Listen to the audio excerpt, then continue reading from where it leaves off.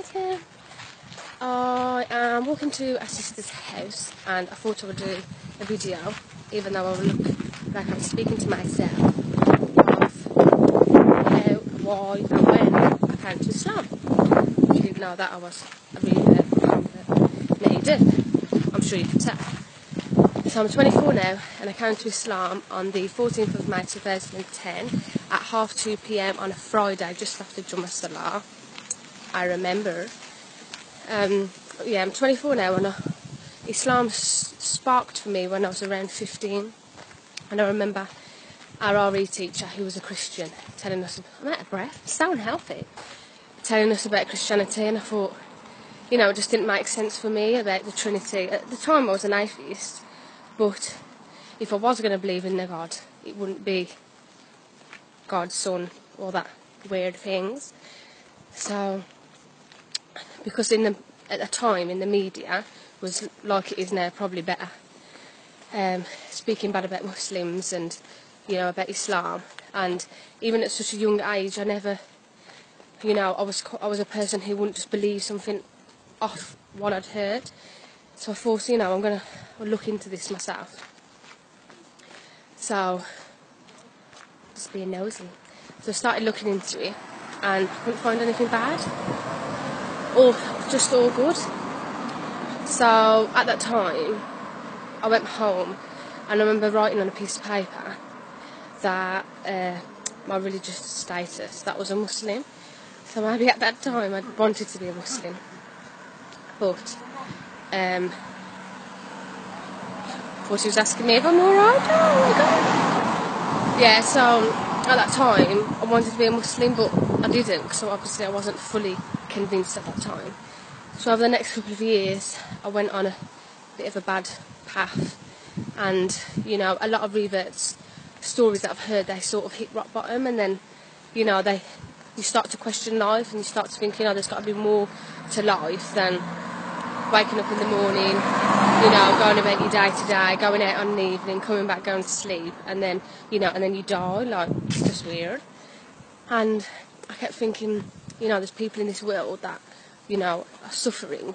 Would it be fair that they die and then that's it, and they don't get, you know, any happiness in another life?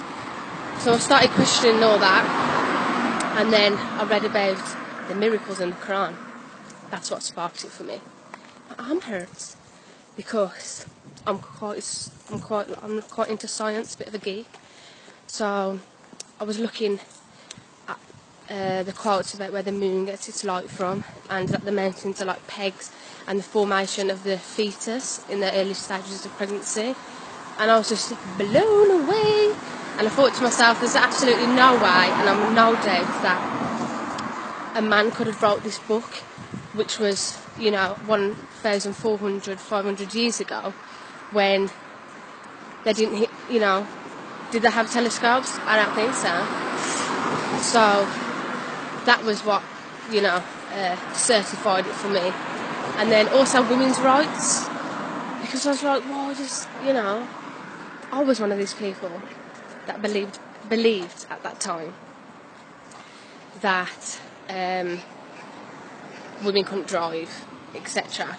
And although I didn't really believe what the media said, I didn't really see any Muslim women driving, so I thought, maybe. And, you know, like in Saudi Arabia, etc.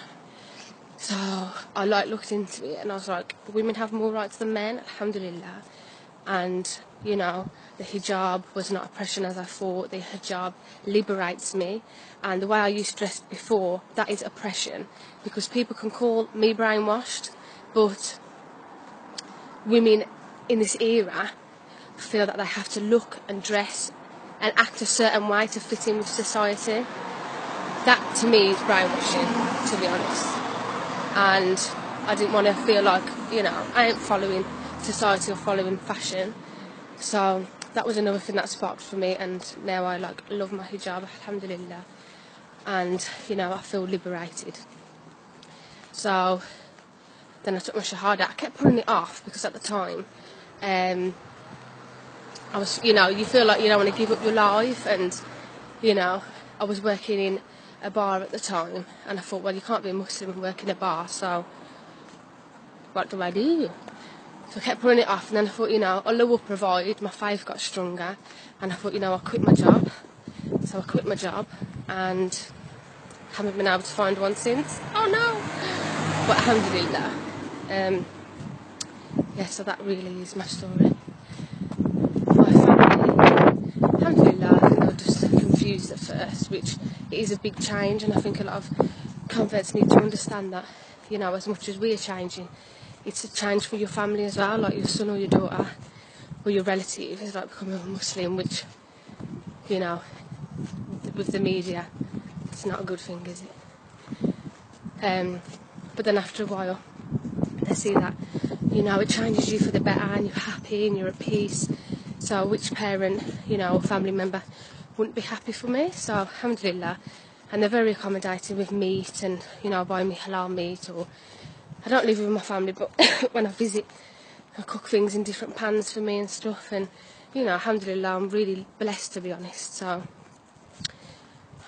so that was like over 3 years ago now. So nearly at my friends. So I hope you enjoyed my story, and I'll maybe do another video, inshallah, about how I found Islam and my journey over the last 3 years. Thanks for watching. Assalamu alaikum.